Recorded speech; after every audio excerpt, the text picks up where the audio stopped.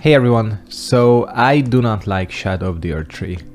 I wanted to start with that and set the expectations for this video because despite the fact that I've put a ton of hours into this massive DLC for Elden Ring, I have to say the overall experience that I came away with is not a positive one.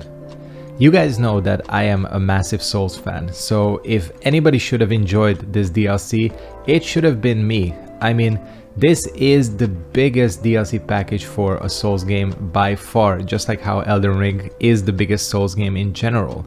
However, while I do have my individual opinion on each of the games in the franchise, I think none of them are perfect and each of them have flaws and things that I don't like. One thing I can say is that all of the games are fun. Unfortunately, the emotion I felt while playing Shadow of the Erdtree was not fun, and this is probably the first piece of From content that I've had this feeling with. Frustration would be more akin to what I was feeling while I was playing this DLC. I do genuinely think that we are at a point where From is taking the series in the wrong direction. I think they are focusing way too much on almost a meme-like difficulty and are going for the marketing idea of the fact that this series should be hard and going for streamer rage clips rather than delivering meaningful difficulty within their games. And Shadow of the Erdtree is the prime example of this. And to be fair, there has been quite a bit of blowback to Shadow of the Erdtree, more than I expected really. People are critical of this DLC all over the place, not just on Steam where, to be fair, the PC version did suffer from serious technical issues. People are frustrated with the bosses, are frustrated with the difficulty, and the series is starting to lose people, I feel like. Shadow of the Erdtree feels like the first step in a different direction, in a direction that doesn't necessarily appeal to me, and I did want to kind of expand on this and talk about my overall feelings on this DLC and the frustrations I had with it.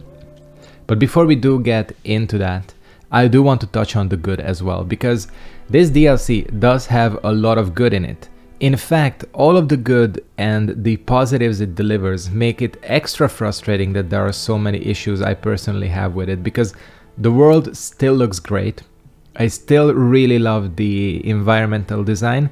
In fact, I would probably say I like the environmental design of the Land of Shadows more than the main game. The legacy dungeons continue to be fantastic design-wise, still proving that From are masters at designing good intricate dungeons. The verticality of the whole area I think is a lot more well implemented. I think that's one of the things that was really missing in the base game. Sure, you had the underground areas and the mountaintop, but those areas felt very disconnected from the main game. The verticality here is much better implemented. I honestly don't mind the emptiness of the world. I know this is a common complaint that gets brought up all the time, but listen, Shadows of the Colossus is one of my favorite open world games, and it is a classic for a reason. You can have a great open world that is empty if you know how to design it, and I feel like the Land of Shadows does nail that. I do just enjoy riding around, even if I am skipping the enemies, or even if I'm in an area that doesn't have anything going on. I still really love the enemies and bosses from a visual design standpoint. They all look really distinct and really just fantastic. The design of bosses like Mesmer and the Shadow Tree avatar are still on point, proving that From can still design really distinct and creative looking enemies. I like the new weapons and the new weapon classes, as well as the new utilities. This is, I think, actually something that is probably the best improvement in this DLC. I love that From is now okay with giving you ranged options, that you now have weapons like the perfume bottle, which are a little bit more creative than, you know, like 25 different versions of a longsword with different skins and slightly different stat scalings. These are the type of weapons that will be needed for the future. Weapons with better combos, more interesting movesets, better usability, and, you know, honestly, I would rather have fewer weapons in each weapon category, but have more overall categories. With that though, all of the positives unfortunately don't compare to everything else I dislike about this DLC. And unfortunately, the biggest thing I dislike is the combat and the combat design. If we go back to Elden Ring, you guys know that I've made like 2 or 3 reviews on the game, And you probably know that I have my issues with the game, especially after the mountaintops. It really felt like back in the main game too, that after the mountaintops, the focus was on creating frustration for the player instead of having meaningful difficulty and challenging areas. Shadow of the Erdtree feels like the souped up version of that entire section and design philosophy. Difficulty encompasses all in Shadow of the Erdtree. It really is like, to use the lore accurate comparison, like the frenzied flame. The difficulty is just an all-consuming thing that burns everything in its path, pushing aside the most important thing, which is intent in my opinion. Everything is expressly designed with the purpose of killing you and frustrating you as much as possible, and to be as insanely hard as possible with no regard for whether that type of difficulty makes sense for that boss and that enemy. To give you an example of what I mean when I say that difficulty needs design intent, in previous Souls games, you had an enemy like a big armored knight. You would expect that enemy to be slow, but you would also expect them to hit like a truck and have a ton of poise, HP and armor. Makes sense, they're a giant knight with a huge sword, a shield and giant armor. If you have an enemy that's like, you know, he's like one of those nimble goblin type things in Dark Souls 3 in the swamp area. If you have like some weird goblin in a loincloth, you would expect them to be fast and flail around, but you would also expect them to have low defenses and low poise. Both could still be difficult in their own right for different reasons, but there would need to be a consistent logic behind their difficulty. The little goblin is fast, that's why he's difficult. The armored knight has poise and hits like a truck. Their moves and their difficulty has to make sense in their design context. When I say that this is lacking in Shadow of the Erdtree and difficulty encompasses all, is because in this game, both the nimble goblin and the armored knight can catch up to you near instantly, have 8 to 9 hit delayed flailing combos that deal 1/3 of your HP with each hit, and also have insane HP and poise. This is what I mean when I say that the intent here is to frustrate and to be difficult, not to provide meaningful challenge. The DLC is full of examples like this. That weird like Capra Demon Omen type enemy with the dual chakram, you would expect that type of flipping, flailing enemy to have low defense and low poise. They have insane defense, insane HP and a lot of poise. They flail around, Ralana the boss flails around, the Mesmer Knights flail around even though they have like great spears and great swords as their weapons. It doesn't matter what enemy you fight, everybody is going to do the same thing because the only intent is for them to be as hard as nails. In fact, with this, Shadow of the Erdtree has more enemies and bosses than I can remember in any other game that combine the worst traits of From enemy design, which are in my opinion, 1. The endless flailing combos with variable timings, which I already kind of touched on. 2. The unnatural delayed attacks, which started to show up around Dark Souls 3, but really became a problem with eldenring. Here they are everywhere to an insane unnatural degree. 3. Barely any recovery time. No matter the boss size, this is something that really frustrates me, that a human-sized enemy like Ralana, okay, I can get behind the fact that they are fast, but Matyr, which is a giant like weird finger enemy, also attacks insanely fast and has barely any recovery between their attacks. 4. The ridiculous tracking and bad hitboxes. Seriously, the hitbox you had on the Golden Hippo's grab attack was inexcusable. That one was fixed, but you still have issues like the... what's his name? Gaius. Gaius's charged attack has a ridiculous hitbox, and you cannot convince me that that hitbox is fair and makes sense. The other thing, the ridiculous tracking. Listen, I remember in the Dark Souls 2 days when everybody was bitching about Dark Souls 2 and the fact that you had ridiculous 180 spins with enemy attacks. Here, it's back and it's stronger than ever, where enemies literally do complete 180s in the air just to catch you if you mess up your roll timing. It's unnatural. I hated it in Dark Souls 2, and if we didn't excuse it for Dark Souls 2, we shouldn't be excusing it now. And number 5, something that I think really deserves its own section, the terrible camera. What we end up with as a result of these traits is that bosses and enemies feel more homogenized than ever before. Despite their strong, distinct visual designs, everybody sort of ends up feeling the same. I mean, to use the previous example, Meteor hits like a truck and attacks non-stop and is very fast. Mesmer hits like a truck and attacks non-stop and is very fast, despite the fact that they are completely different enemies with completely different design intent. This is especially frustrating because you, like I mentioned, have strong visual design in this game, but none of that matters because everybody kind of ends up doing the same thing.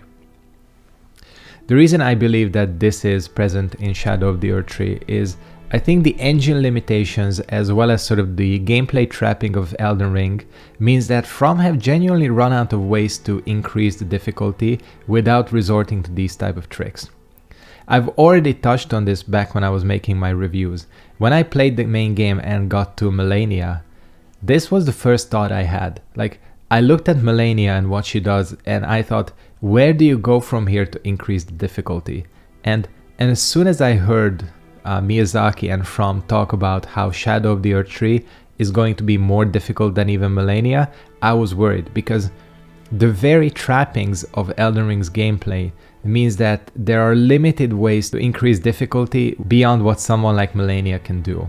And this trapping and this limitation can be seen all over with the bosses in Shadow of the Erdtree, which means that for the first time ever, we have truly unavoidable attacks by conventional means in a From game. This is something that is, in my opinion, unprecedented. Waterfowl Dance was already pushing it because you really are exploiting the boss AI to avoid waterfowl, but now we have Meteor and that stupid laser it does, which can I think only be avoided by Raptor of the Mists. As far as I know, it is not possible to conventionally dodge that attack. And of course the more infamous one, Promised Consort Radahn's double slash, which is truly an unavoidable move. Even with a frame perfect dodge, you cannot actually dodge it. This, I think, completely breaks away from Tough But Fair.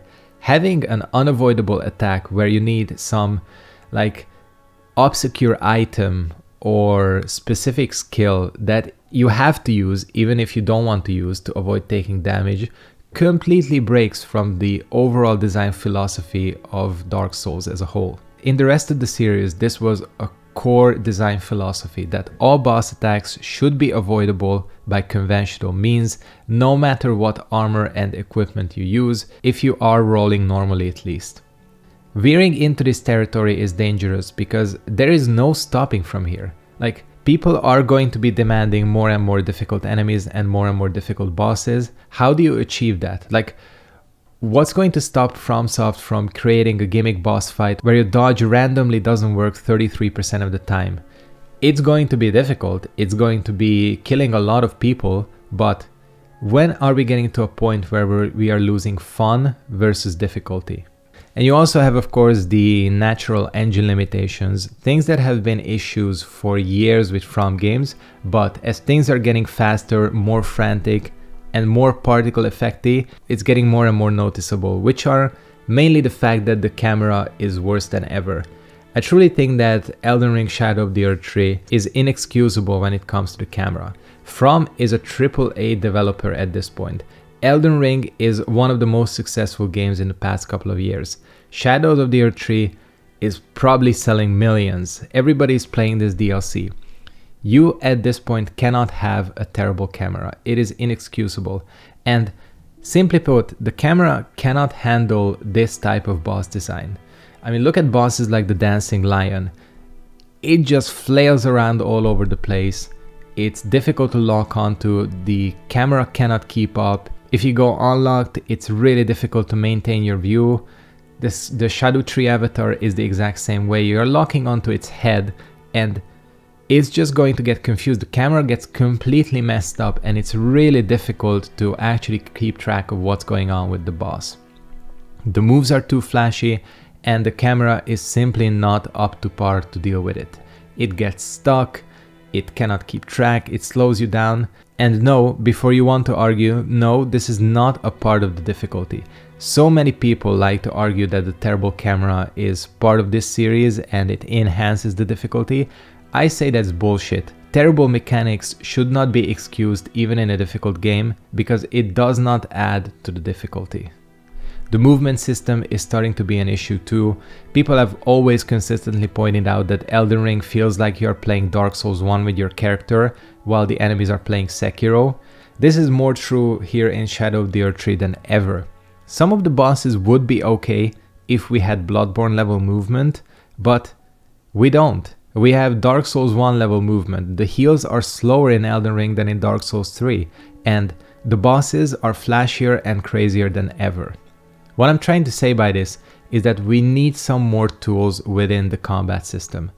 Give us more defensive options, give us more meaningful defensive options, more ways to dodge and avoid attacks. I think Lies of P, which is actually a game that I'm also playing and I'm having way more fun with, is really the evolution of the Souls combat system. Lies of P feels like the definitive way forward for these types of games. And the fact that you have multiple options to deal with combat, you can block, you can perfect parry, you can dodge, that type of level of freedom is something that is sorely missing, where in Elden Ring, it feels like you're just flipping around or you are hiding behind a great shield and poking. It almost feels like Elden Ring doesn't want to give you these tools because then that would reduce the difficulty and we cannot have that. And finally, the last point I want to make is that a lot of the issues I'm experiencing with I personally have with modern From titles and especially Shadow of the Erdtree does stem quite a bit from the Souls community itself. A lot of these negative developments are because of the community, we can't even deny that. The get-gooders, that I like to call them, are not just ruining the subreddits and the YouTube comment sections, but I do genuinely believe they are affecting the game itself. People see difficulty as a bragging right to an unhealthy degree. Just look up how many threads there are, for example, on any of the Elden Ring subreddits, and how many comments there are where people are like, well, actually, I found Consort Radahn to be incredibly easy, or I found this boss to be incredibly easy, or I beat this boss on the second try. People are wearing beating this game like a badge of honor. And From is absolutely catering to this crowd. The crowd who do not care about the quality of the game as long as it's hard and they can brag about beating bosses. These people do not care about the bad camera, frame rate issues, any of the myriads of problems with the quest design. It's just make it hard. Just make it hard and make it even harder. Bonus points if we can get some streamers to rage about the game as well while they're playing. In this way, the community has almost become a Flanderized parody of itself. I mean, Radahn's second phase already basically feels like one of those fan-made joke mods that I always hated, the ones that just throw extra projectiles and AoE effects and particle effects on a boss for added difficulty. The circle at this point has finally closed, where From are doing the exact same things. The other issue is that the community at this point has basically locked itself out of any attempts to meaningfully discuss whether the difficulty of this series still makes sense and is still fair.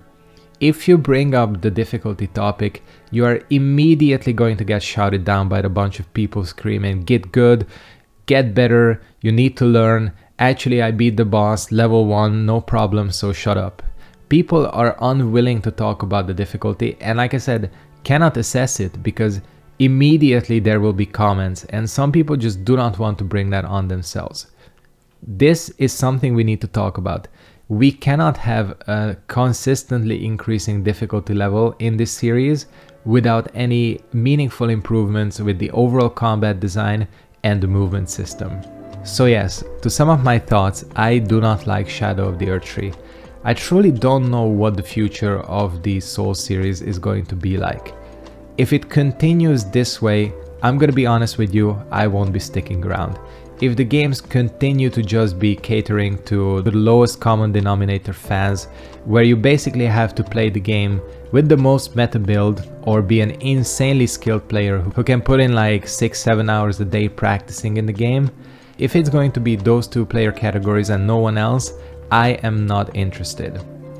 From are a great studio. They can still bring meaningful games. Armored Core 6 is one of my favorite releases recently by them. I truly love playing Armored Core 6 anytime and it's a fantastic experience. They can still bring it. But they are now a AAA developer, like I said, and they could be a victim of their own success.